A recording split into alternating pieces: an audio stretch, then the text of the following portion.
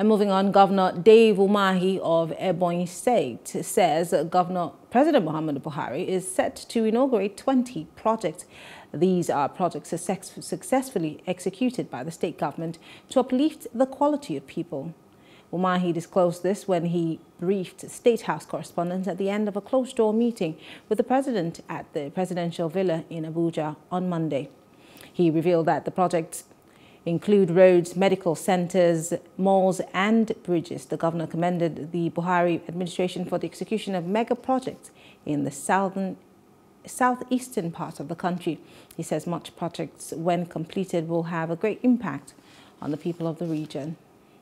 Hello, hope you enjoyed the news. Please do subscribe to our YouTube channel and don't forget to hit the notification button so you get notified about fresh news updates.